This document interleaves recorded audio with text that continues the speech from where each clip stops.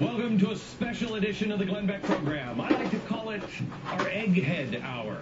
We have gathered some of the best historians we could find to help America understand the progressive movement and how this presidential administration, at least this is my theory, is using Woodrow Wilson and FDR as a playbook, as a blueprint.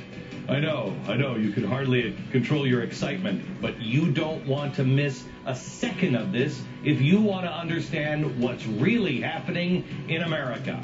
Come on, let's go.